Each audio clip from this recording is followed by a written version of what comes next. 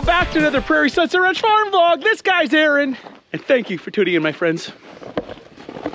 We got lots to do. We have a little bit of this to do. Yep.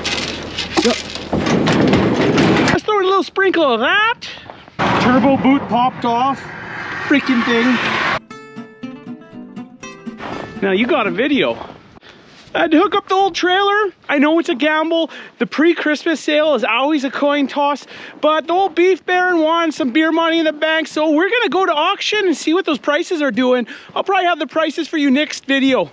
And why the hell not? Let's let the old Powerstroke, the old 6.0 power joke break down on the highway, and you will be amazed as to what duct tape can fix on a good old Powerstroke.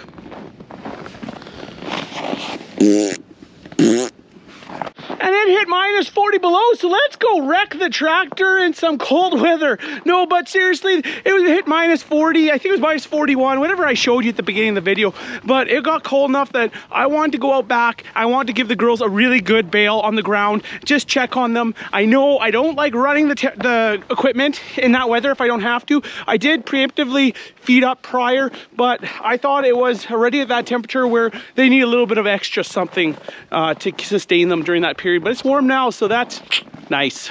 That's enough chit chat, Aaron. Let's bitter, butter, and get her. Woo! Apparently, a lot of the calves are still going out east, which I'm surprised. I thought they'd already be all the orders filled, but I guess if enough animals show up, a lot of the calves will be heading out east, which is good for us, I believe. Like, especially the guys that left their cattle on pasture later. This year, I think we're gonna see more cattle going out, like December, maybe even January, just due to the fact that everyone brought them back from pasture so late, because we had a fairly decent pasturing season. It was quite long, and everyone took advantage of that, especially after being so long without feed. We just want to, you know, save a buck or two where you can. Was it wise of us to bring them back later? I don't know. I was really going to sell a lot of them right before in the old November rush, but we got lots of feed. I'm going to hold on. You know, fingers crossed. I hope I made the right choice. You know, it's a coin toss. Farming's a coin toss, but let's get at her. We're going to hook up to the trailer, and we're going to take a small load of steers, and we got a handful of steers that could probably leave the feed lot. They're ready for sale, and it's going to be our last paycheck until the spring, late winter. So we're going to take a few in, because we got to bring a bunch over from the heifer side and some more from the back. So let's make a little bit of room, and there's no point feeding them all winter. They're the big guys, they're ready to go. So got lots to do. I think it's right down. Yeah. Basically the only thing these tow hooks are good for. Only thing these tow hooks are good for, hitting stuff. They're all hooked up. Check the signals. Check. Check. Check. Good to go. Trailer's hooked up. Dad's got the 6400. He's hitting there with it. It's not surging this morning, so I don't know. I think maybe a gelled fuel type deal.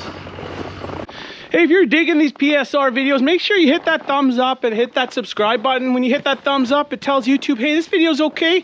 They open it up to a few more people rather than putting the hatchet down. So, thanks. Get a couple bucks, maybe pay for a tank of diesel, pay for some more carbon taxes.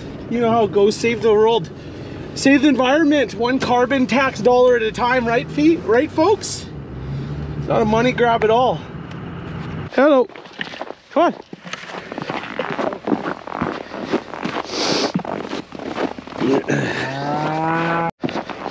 Let's go. Let's go. Let's go. Let's go. Come on. Let's go. Let's go. Let's go. Come on. Let's go. Let's go, guys. Let's go. Let's go. Let's go. Come on. Come on. Damn twine. There's a twine in here. How did that happen?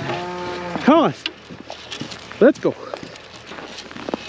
Let's go. Come on, let's go. Come on, let's go. Yeah.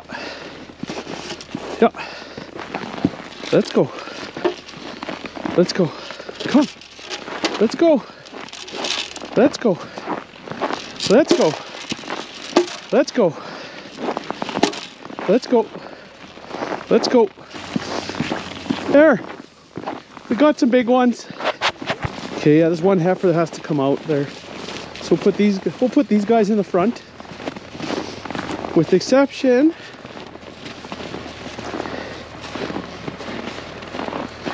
get the one heifer out there. More. Get that little heifer out.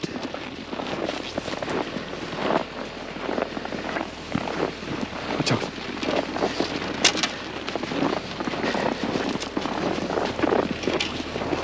This guy. Yeah.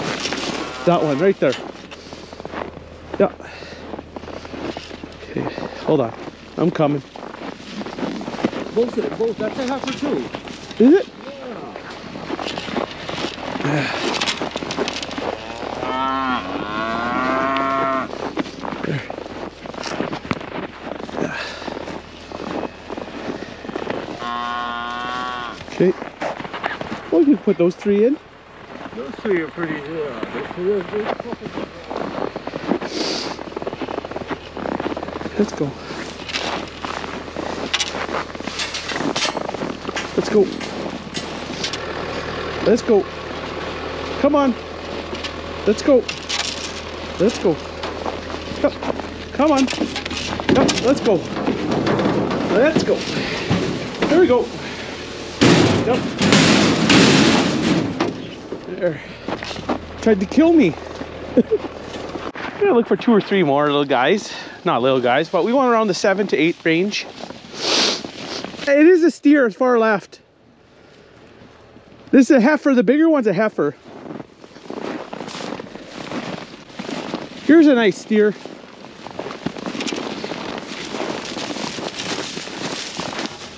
Yeah, there's a nice beefy guy.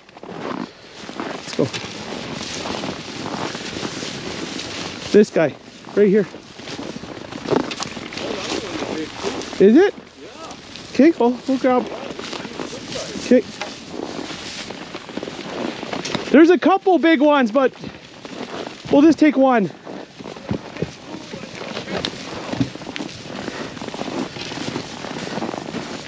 Yeah. Watch him. That's a big dude. I think that's all. All right, these are our next 3 steers.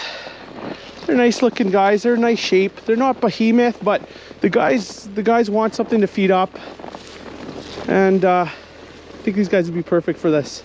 They're all uniform group. They're all almost the same size.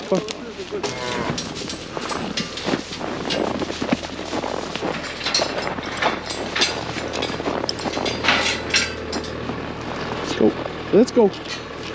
Let's go. Yep. Let's go. Let's go. Hello. Yep. Yep. Yep. Yep.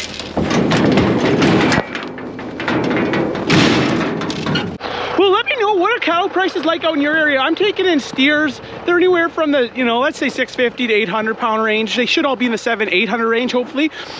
But what are steers going for? What are calves going for in your area? I know I'm hoping for $229 to $250 a pound. I'd be really happy with $250 a pound. I think that'd be great. But I don't know what to expect from this December market. Let me know in the comment box below. Do you ever sell in December or kind of early on?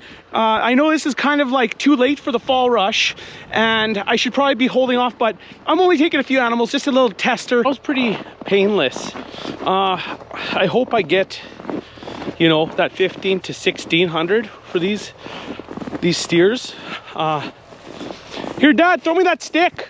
Dad's gonna hit me with the stick. Good toss. Beautiful. So yeah, I think 1500, 1600, I'd be really happy. Do I normally sell this time of year? No. But these were really big guys and I gotta make room because I'm gonna be hauling from the heifer side here like we do every year. And then some of these guys at the back will be coming in here in the next month or so. So it's nice to have a little bit of diesel money beer money before Christmas and whatever can you do. That's a cattle market. Flip a coin. Ideally, I would have liked to sell in November, obviously, but that was just didn't work out because they were on pasture. So we took advantage of the pasture as long as we could. Just due to the fact that the nice year we had, and we actually had growth, so you saved on feed. Yes, the plan was to sell them off pasture. Changed our minds just due to the fact that there's an abundance of feed, and we'll see what happens. I almost forgot, I gotta lock this middle divider, the partition. There we go. I have to say, this flood just destroyed this side of the yard. Can't wait till we get to kind of move everything over. Okay, you two opportunists. No escaping. Get back in there. Dakota, get back in there, you little escape artist. Good boy, Chev. Good boy, buddy. I gave Chevy and Dakota some goodies, so that's why they're hovering me.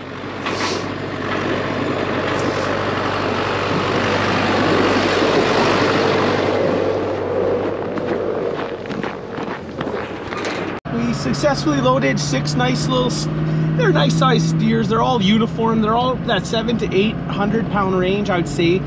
I'm hoping for anywhere from 220, you know, let's say 225 to 250-ish a pound. I'd be great with 250 a pound. I think they're worth that, but the market isn't as hot as it was. Most orders seem to be filled already. So these guys are kind of an afterthought. But hey, we're gonna try our luck anyways. That's why we're not taking in 16 of them. We're just gonna take in these 6 and cool off until the spring. So by spring, I should say more like late winter, you know, February market. That's when we're gonna probably dump majority of the calf lot. So it's been a pretty decent winter so far. We've had a few cold days like we experienced there last few days, but all in all, it's been a heck of a good year so far for weather, for feed, and everything. But knock on wood. Let me know in the comment box below, have you guys ever sold in December? I really don't like hitting the pre-Christmas market. The only market I do like doing that with are the lambs. Our lambs seem to do really well. About 2 weeks before Christmas, that's when the lambs, if you have that 100-pound fat lamb, that's when they really, you seem to get a good price, at least out here. But like, this isn't comparable to no Cookstown prices or anything, you know. It's a smaller market for lambs. This is cattle country, so everyone concentrates on cattle and calves. So anyways, that's another thing. I might have to take some lambs in next week. We got about 6 or 7 to go. So okay, little guys, throw. Let's go.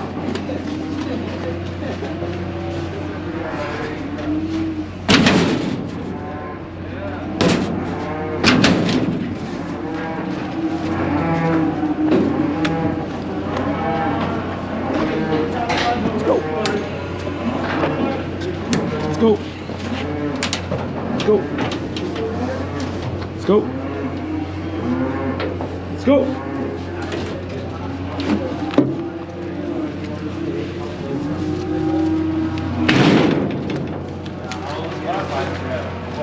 Got a kicker.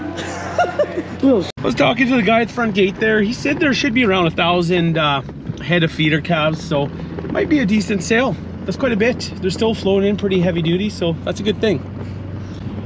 Probably be some good buyers showing up if there's at least 1,000 head. So well, turbo boot popped off, freaking thing, side of the highway. I got an old clamp I found in my truck. I'm gonna try to rig this up so I can make it home. Well, the clamp did not fit, so I ended up duct taping the turbo boot to the hot pipe, and I got to a repair shop in which put a proper clamp on for me. Trying to make it home.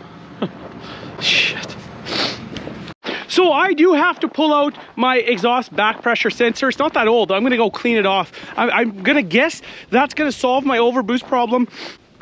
If not, could be my VGT solenoid. Let's hope not. That's a little more expensive. Let's hope it's that little crappy sensor that I replaced probably 7-8 months ago. I'm gonna try to get a video out this week of me fixing it, but I have it narrowed down. We got 2 new clamps there. But my problem is I actually unhooked it. This right in behind here, there's an EBP sensor. So what's that sensor does, it's an exhaust back pressure sensor. So basically it tells the turbo how much boost to put in through the system. Basically it was boosting up to 30 PSI, which I know that's an overboost problem. I typically never get over 19. So it blew the hot side tube off on the side of the highway. Luckily I had no animals on, I already did the drop off. So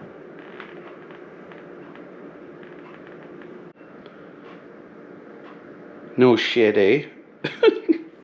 I'm not typically a guy that complains about winter, but minus 43 is harsh. So I gotta get the kids off to school and I gotta go check those water bowls, because minus 43, I don't care if it's heated or not, it has a chance of failing. And I don't want to be defrosting a water bowl in minus 43 weather. That's just ridiculous, but it's part of living in the Antarctic, right? Well, it's pretty harsh out here this morning. In the minus 40s. I started my tractor up, let it run for a half hour. I had it plugged in overnight, but I gotta go. I planned ahead. I knew it was gonna be really cold. I didn't think it would get down to this low, but once it hits, you know, minus 32, 33, and then with the wind chill 41, 42, it's pretty dangerous. That's when hydraulic lines burst on your tractor and things go wrong. But I did feed up yesterday pretty heavy. Day before, really, like, I fed up a lot of bales. I bet everything heavy, but I feel like I got to start up and go give a bale to the girls. So I'm gonna do a couple little things. I'm gonna check the water and just do a couple of things with the tractor. Nothing too crazy, just nice light work. So let's get at her. I should almost have these sides covered up. It's not even really warming up, but we'll idle her up a little bit, and she should warm up okay. I'm just gonna grab just a stray nice bale out here, and I'm gonna take it, cut it, break it up in the pasture there. I'm just gonna go through the back gate.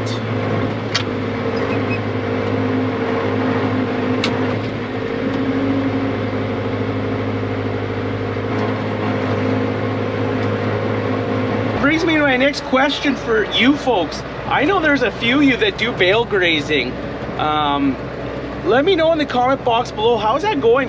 How much do you find that they waste a lot? Do you find, you know, do you have a rough percentage of waste you get from feeding that type of system? I'm really interested in that system. I've been researching it and asking around.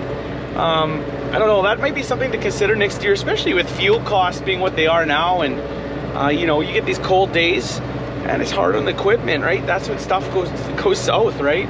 So let me know in the comment box below your feeding program, or do you just put up in the feeders and then feed in between like we do?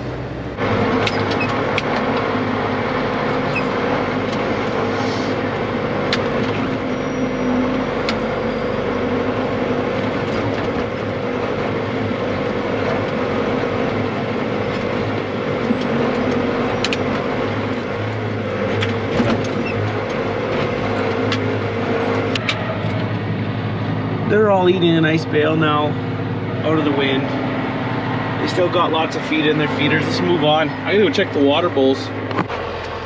Oh, water looks good. Steamy and dreamy as it should be. So let's clean it out a little bit.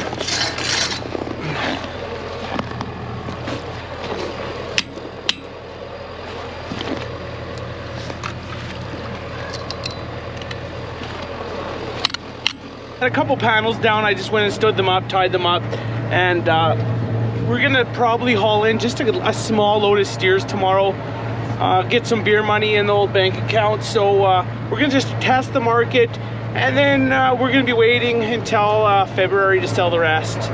But we got a few guys that should probably go now. They're ready to go, they're big, and yeah, we gotta make a little bit of room. We're gonna be bringing a bunch of other calves into that lot in the next little while, so we'll just free up a couple spots Listen to the John Deere surging. You hear that? John Deere surging.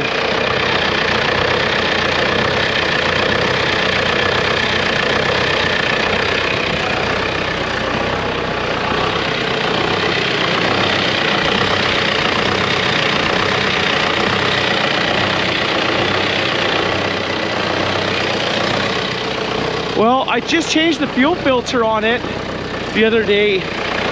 Now it's surging. Kind of smooth out now. What the heck?